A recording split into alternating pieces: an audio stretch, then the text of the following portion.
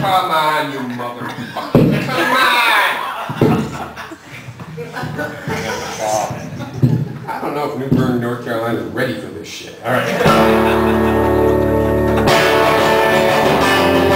So for those of you that don't know, Bill Hicks was the greatest comedian that ever lived. And he was more than a comedian, people. He was a philosopher. And he was a sociologist. He was fucking absolutely brilliant. And if you people are fans of anything that's subversive and genius,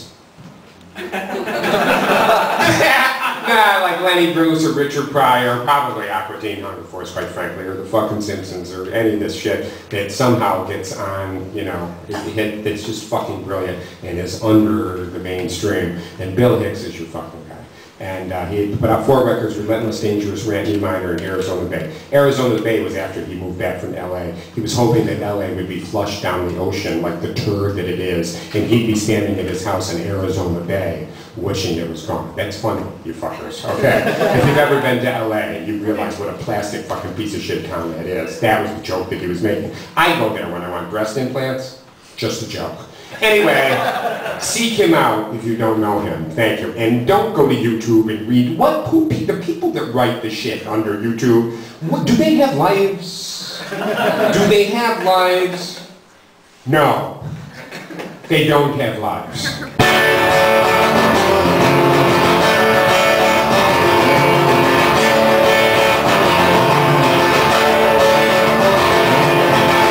And I wish Bill Hicks was alive.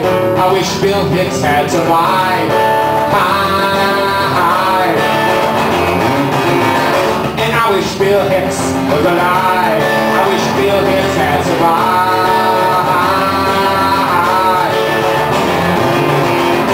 But as Bill will be the first to answer,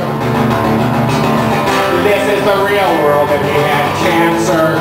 I wish Bill Hicks was alive.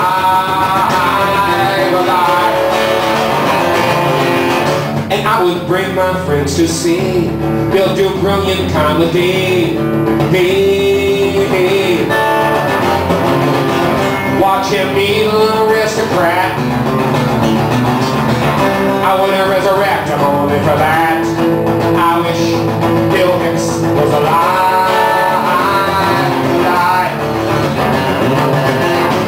For those of you that don't know Bill Hicks, I would like to do for you right now one of my favorite Bill Hicks routines. He was talking about religion and he said, you know, you gotta admit that religions are funny. He said, do you think that if Jesus comes back, he ever wants to see a fucking cross again in his life? It's kind of like going up to Jackie Onassis with a rifle pendant and going, just thinking of John, Jackie. Just thinking of John. That's what you're missing, people. He's also the first one to say he did that line in a small southern town, and afterwards he had some kids come up to him and say, hey, buddy, we don't like what you said, we're Christians. He said, then forgive me.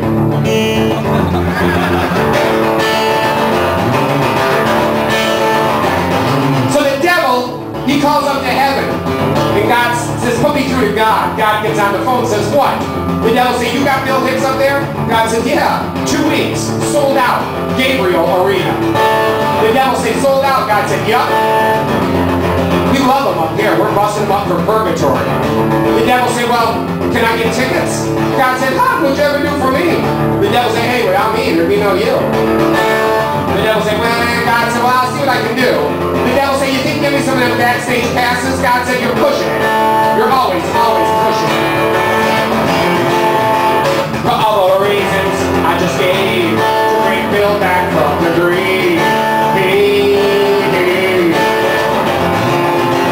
The world is crazy and you're on your own. And I hear Bill's voice out there.